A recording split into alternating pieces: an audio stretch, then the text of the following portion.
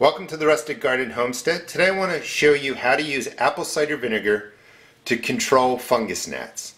Now the first line of defense really, and I'll link the video that shows you how to do this, is when you're starting seeds indoors. Number one, don't bring any materials from outside inside because they often have insect eggs, diseases, and fungus in there, so you want to be careful. If you're using a starting mix, I recommend you use boiling water to kill out any fungus gnats. And again, the video I hooked to this will explain why.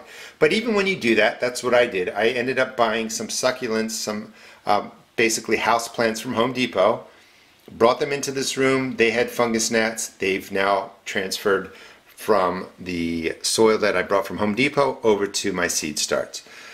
You don't have to get rid of fungus gnats 100%, but you want to control the population.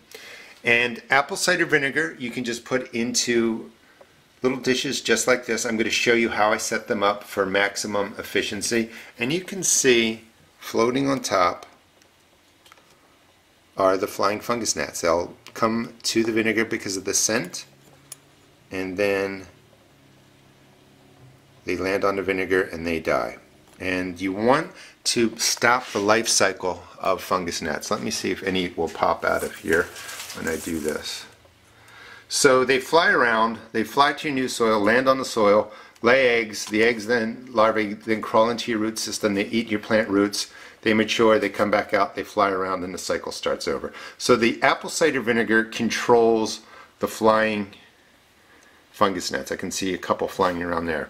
So if you get a dish with not a lot of depth to it, I like to just drop it in onto a flat, just like that. And you can see the fungus gnats that are already on there. You want it to be somewhere right in the seed starting area, so as they're flying around, as they're crawling around, they're going to land in there. Alright, so the other thing I like to do is if you don't have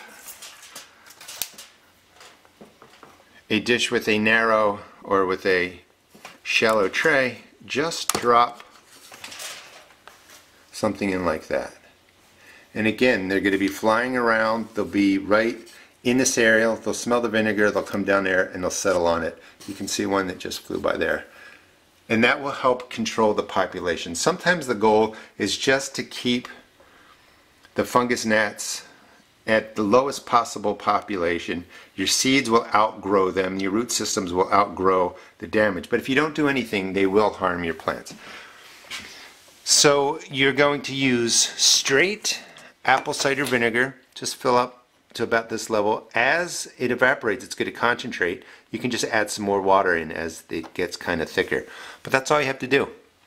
It will really reduce the adult flying population. Hope you enjoyed the video. Gives you some ideas of how to use apple cider vinegar. It does have to be apple cider vinegar, not white, not red. You want the sweetness of the apples. So it gives you some idea of how to use this, and it will really help manage the problem. Thanks for watching. Please check out my seed shop at www.therusticgarden.com. Thanks for watching.